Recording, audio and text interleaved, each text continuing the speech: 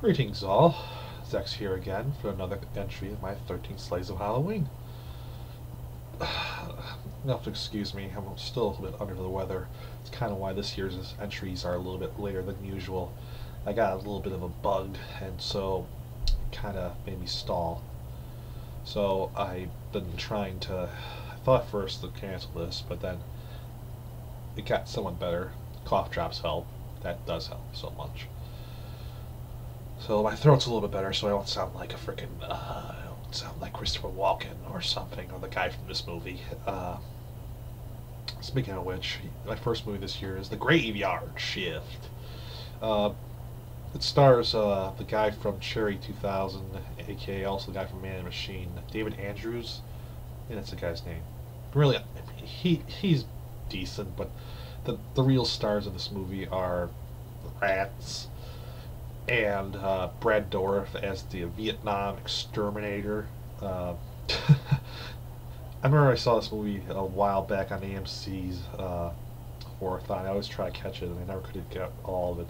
But when I saw Brad Dourif do this monologue about rats and about this Vietnam thing, where basically you just have to see it to believe it. It's a monologue that's just so like, holy shit! I mean, Dourif just delivers it with some gravitas. And Dorf's really pushed on one of the reasons to see this movie. And the other reason is the corrupt manager of the mill, and that's played by the guy from the Monster Squad, the father from the Monster Squad. It's like a total shift from these two movies. You have he plays a good guy in that one, and this one he is a rat bastard. Literally, he is a rat bastard. I mean, there's some great scenes in here. He gets a lot of good killer lines. Him and Dorf just have the best lines in the movie, where basically these guys are mocking him, and basically all of a sudden he slithers through the background like, "Oh, you guys, nice invitation got there." And his accent is hilarious and good. The payoff to his finale is great too. I mean, he really makes the movie. But I mean, the other thing is that you could tell who was going to die in this very quickly. Almost a lot of people had their red shirts. There's a couple kills that did surprise me, but I was like expecting, okay, why are you still alive? Oh my god, they killed you off early? Oh my god. So there's that, but I mean, this is not.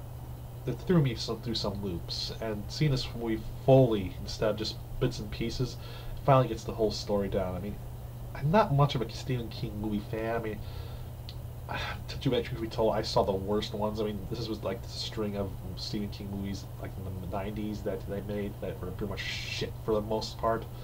I mean, I'm not a fan of The Night Flyer. I'm not a fan of Thinner.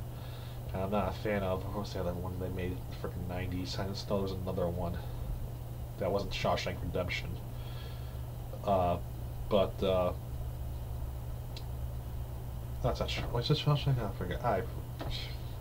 I'm not. I mean, it's a good movie to watch, but I mean, it's just. But anyway, horror-wise for Stephen King, I mean, you compare. I mean, also Cujo. I mean, Cujo has some good moments, but it's just like, okay, these are some really rat bastards that really deserve it for the most part. But I'm going off there. Oh yeah, and there's also the Stephen King's glorious movie of he did himself, where him and Emilio Estevez and Pat Hingle fight machines that turn against man thanks to a meteorite. Oh god, what was that movie? God damn, I forgot now. That's what happens when you have frickin' NyQuil, and you're like, bleh. Also DayQuil. Instead of liquor dump sex, you get drugged up as sex. Because I'm on frickin' all this stuff to get things done. See, that's how much pretty much willpower I am. I am willing myself to do this, so you can see my pain and misery as I go through this. I'm already drugged up to hell. And I can't even have booze yet. That sucks. But anyway, this movie was pretty good. I have to say, really the best part of the movie isn't really... I mean, the performances are good from Dorothy, and then also the gore effects, and some little bit side characters. Even you have the guy from the Wishmaster series, the Djinn. What was the guy's name? He's a very Eastern European name, but he played in the Wishmaster series. He was also in He was a terrorist in a couple action movies too.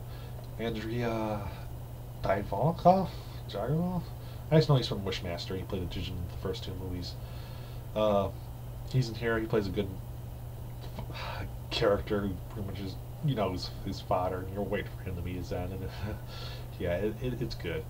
But yeah, it's the guy who plays the Monster Squad, who plays the mill owner in this. He is just so greasy and just so. He's the reason why to watch this. Him and Brad Dourif.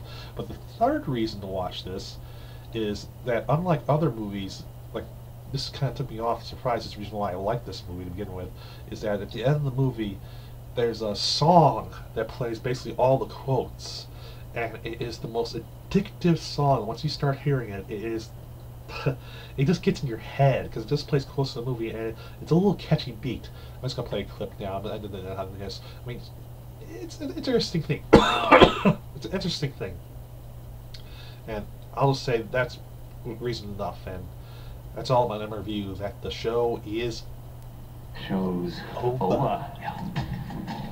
So hard, so juicy. Damn! The graveyard shift. God, this isn't bad. Wow! Eat for breakfast. Raw American. This place is definitely. I mean, listen to that. I'm gonna put the link in the thing, but you listen to that, you're like, what the fuck?